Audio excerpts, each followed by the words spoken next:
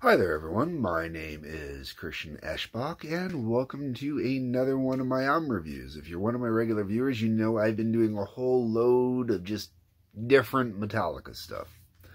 Started off with Kirk Hammett's brand new 2022 solo EP Portals, Cherry. From there I moved on to a collection of singles. After that went on to a collection of bootlegs. And now I'm going on to the most controversial and definitely most disliked album in Metallica's entire repertoire. Ladies and gentlemen, we are going to talk about Lulu. All right, Lulu. Lou Reed. And no, that's not why it's called Lulu. Lou Reed and Metallica doing a concept album. Now, when I originally heard this information, I was all like, "Ooh, this is going to be really cool. This is going to be fun. This is going to be great. This is going to be awesome. I'm really looking forward to this." And then I picked up the album, and whoo. So let's go into some background on this one, all right?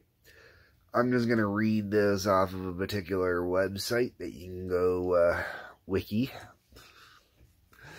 Lulu is a collaboration album between rock singer-songwriter Lou Reed and heavy metal band Metallica. It was released as a double album on October 31st, 2011 by Warner Brothers in the US and Vertigo elsewhere.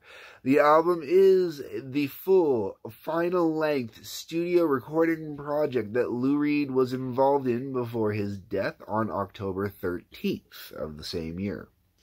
So he died, unfortunately, before the album came out. It was recorded in San Rafael, California during April to June 2011. After Reed had played with Metallica at the Rock and Roll Hall of Fame for the 25th anniversary concert, which led to them wanting to collaborate. Okay, then goes on. Okay, so, conceptually, the album is based on the two Lulu plays by German playwright Frank Windekind. I'm going to go into that in a second. The majority of the composition is centered on spoken word delivered by Reed over instrumentals composed by Metallica, with occasional backing vocals provided by Metallica lead vocalist James Hetfield. Reed wrote the majority of the lyrics. The album was released worldwide on October 31st, 2011 and November 1st in North America. Upon its release, Lulu received mixed reviews, blah, blah, blah. Alright, so, Frank Windekind, for full name, Benjamin Franklin Windekind. Sorry if I'm pronouncing that wrong. Born July 24th, 1964, and died March 9th, 1918. The Lulu cycle, as it's called, or the Lulu play, the Lulu plays, sorry. I'm going to use the English names. Earth Spirit, which was in 1895, and Pandora's Box, which was in 1904, because my German sucks, were probably his best-known works until the 2006 adaptation of Spring Awakening. Originally conceived as a single play, the two pieces tell a continuous story of a sexually enticing young dancer who rises in German society through relationships with wealthy men, but who later falls into poverty and prostitution. The frank depiction of sexuality and violence in these plays, including lesbianism and an encounter with Jack the Ripper, a role which Windekind played in the original production, pushed the boundaries of what was considered acceptable on the stage at the time. Alright. Yeah, okay, so that tells you everything you need to know about this. So this pushes what's acceptable. Alright. Basically, long story short, Lou Reed had a bunch of stuff he was hoping to get Metallica to work with him on, to rework some old stuff, see if he could get it out there, whatnot. They came across the transcripts and the demos he had done for a play, or for his own musical concept adaptation of the play Lulu. So that's what this is, basically. Now, it's busted up into 2 CDs, 6 tracks on one, 4 on the other. And part of the reason for that is on the the second CD, 2 of the tracks get a little lengthy. The album opens up with Brandenburg Gate. And Brandenburg Gate, for anybody that picks this up right away, is gonna screw with everybody, okay? And the reason why is you don't hear Lou Reed singing or any type of melodic presentation or anything like that. You hear this rough, crotchety old man sounding voice come out and say, "I would cut my legs and tits off when I think of Boris Karloff and Kinski in the dark of the moon." All right. Right there, everybody's like, what the okay? And that set it up from there. Metallica released one single, which was the second song, The View. Now, basically, the whole thing is Lou Reed performing, for the most part, I'll get into this as I go through each individual song, but it's basically Lou Reed performing spoken word. It's not singing. I mean, we're talking proper spoken word. And Metallica is providing an accompaniment. Some songs, it works really well. Some songs, it doesn't. Overall, the whole entire story, this is a listening album, okay? I personally just finished listening to the album right before I recorded this. I listened to this album. I like to go back and give it a listen once every couple years. And just to see if my opinion changes at all. Now, when this album first came out, wow, man, was I so disappointed and so pissed off. The thing is, I was putting it in wanting to listen to a real good rock album. You know, a hard rock collaboration with Lou Reed. You know, that's what I was expecting. Something that sounds, you know... Now, to be honest, my Lou Reed knowledge is a little so-so, okay? And Lou Reed, with what I do know, never been the greatest of vocalists, I would say. But there are certain things that on here just really didn't work. And when he does sing, I do enjoy it. When he's doing the spoken word, sometimes it works, sometimes it doesn't. Like Brandenburg Gate, nice kind of slow lead in, gets you going, kind of sets you up for what it's going to be. But that's kind of where it ends. There's not much about Brandenburg Gate that I really would say is positive or I'd want to talk about. After that, we get to The View. The View...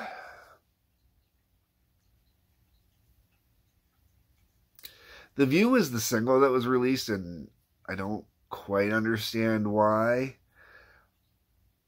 I'm not...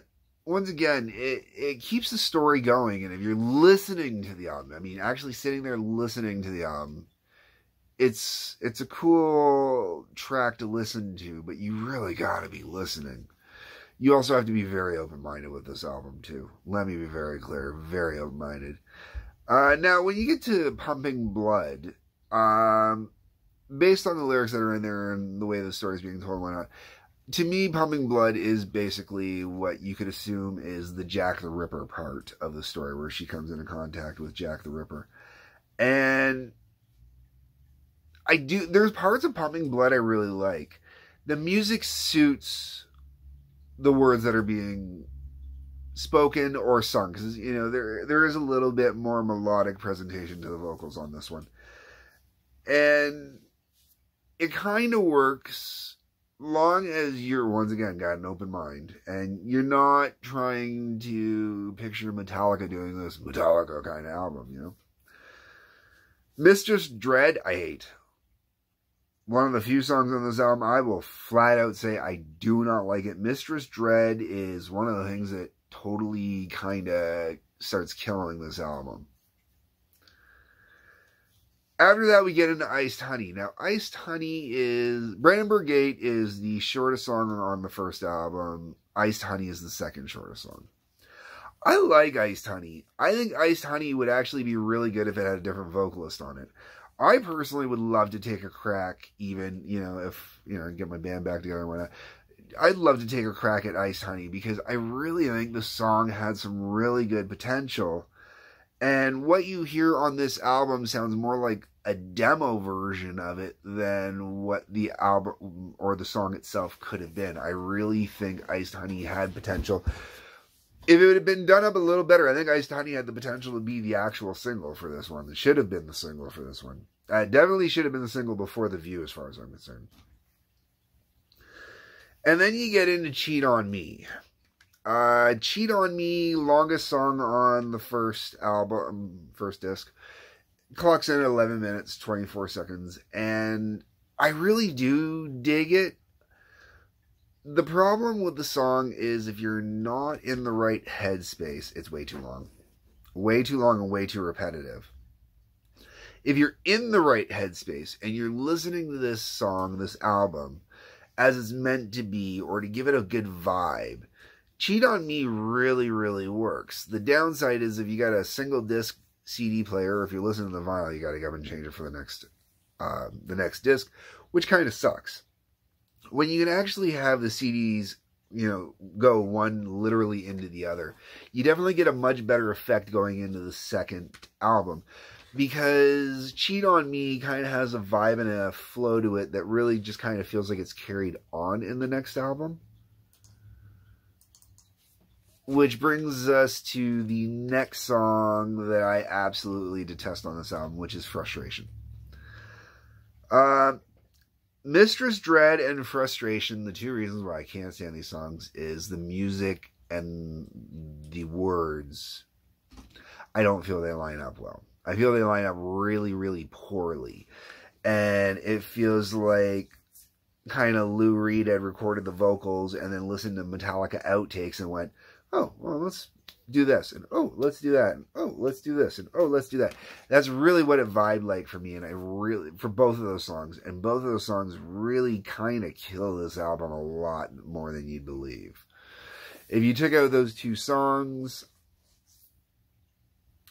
I really think the album would come back to life a little bit more.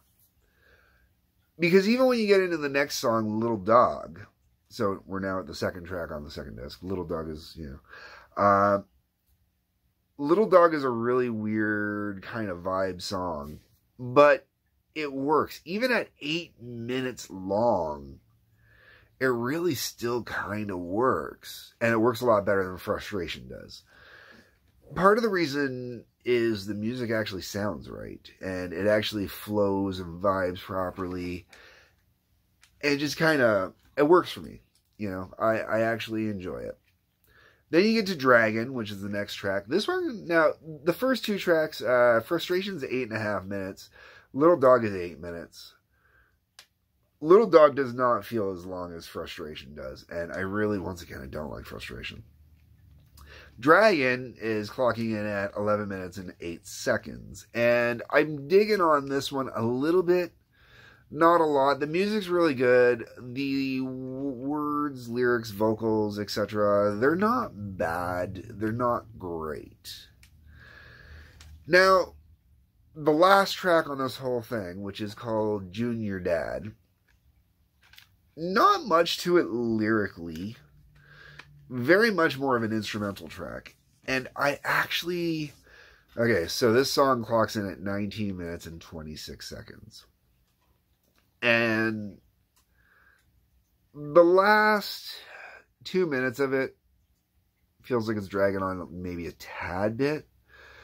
But there is... The idea is after this woman's gone through this whole life of blah, blah, blah, blah, blah, there's a kid that comes out of this whole package, presents the kid to the father, I believe is what I'm getting out of that. And it's kind of finding everything all right with the world, finding everything okay with the world. It's like when you're watching one of those movies, I did not do what just happened behind me on purpose. It actually works well with it. If I can get it to do it again, so the idea is, like even right now, how it's just I'm all grayed out, and a second ago it was all nice and warm and bright. Now, if you did that in reverse, so it was like all grayed out like it is right now, kind of, and then all warm and blah, blah, blah, that's kind of what Junior Dad feels like. It kind of feels like going from that gray into, like that. Just like that. It warms up, and it's spectacular, except for when I'm doing it here, it's lasting for seconds, and, this song, it lasts basically for almost 20 minutes. I like long songs, and I like long songs that have a vibe to them, a flow to them, a feeling, something you can really kind of enjoy with it, and Junior Dad works for me that way. especially as an instrumental, because it's predominantly an instrumental. There's a little lyric to it, but not a lot. The whole way around, I do honestly enjoy this album if I view it as an artistic piece of work, okay? I cannot view this album as a Metallica album. When I try and view it as a Metallica album, no. When I view it as a Metallica album, I'd really like Metallica to redo Iced Honey. And that's it. Maybe cut and trim some of the songs or whatnot, but Iced Honey is about the only song I really view as a Metallica kind of song. And even then, it's not... Really, Metallica's contributions to this really kind of... A lot of the songs feel like it's just them jamming around, fucking around. Not really... They're not trying to compose an album. They're not trying to compose a great album. They're the hired guns for Lou Reed on this one. And they're going for a sound and a vibe that definitely is very much kind of a Lou Reed artsy kind of vibe. And they accomplish it. And as Lou Reed's last album,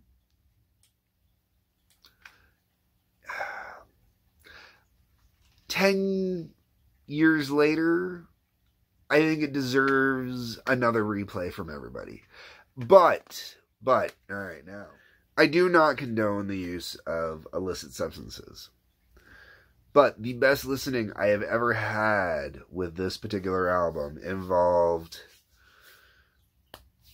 some fresh powder, a super hot chick wearing a fishnet bodysuit, and only a fishnet bodysuit, dancing for me privately in my living room, which was lit up by a bunch of cool, I want to call them soft bar lights. Like they were spinning some nice, pretty soft colors and whatnot. Really gave it a great vibe. Now, can you enjoy this without the illicit substances and the sexy woman dancing in front of you? Absolutely. But I highly recommend putting on the lights, smoking a bowl, because in Canada that is completely legal across the country, and having a good time and just enjoy the album. Listen to the album, okay? And that you'll see something different. This is definitely an album that time has been needed for, to move away from the idea that it was a Metallica album. Once again, not a Metallica album. Lou Reed album featuring Metallica. Alright, so I'm going to just end it here. Let me know what you think. I know people hate this album. Go ahead. You can blast away if you hate it. If you actually like this album, tell me what you think. I'm more curious about the people that might actually like this album, or if there's certain songs that they do like. I mean, like I said, myself, Iced Honey, Cheat on Me, and Junior Dad are both pretty good. Or all three of them, I think are pretty good. The other ones, it's hit and miss. You gotta be artsy, I think. Hit that like button, hit that subscribe button. There's a link below for Patreon. Peace, love, take care.